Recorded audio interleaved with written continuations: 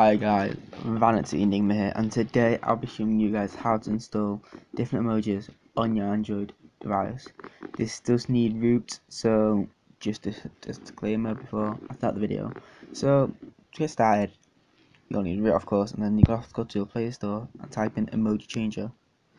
And then you'll have to install the second one down, which is a peace sign with two arrows, and it's called Emoji Switcher, bracket, root, close bracket.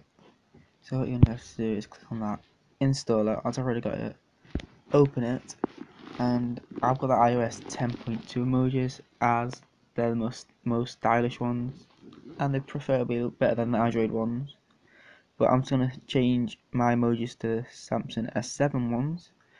What you're going to do is press set, and what we will do is download the new emoji, and then install the new emoji. So guys, I'll get back to you when it's done that.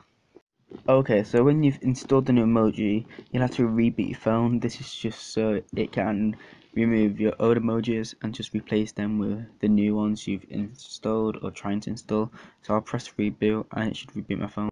Okay guys, I've just rebooted my phone and the new emojis should have installed, and I've got a notepad open here so I can check if they have. So let's see. Yep, they have guys, the new Samsung S7 emojis. I'm pretty sure that's all of them. As you can see, it looks like them.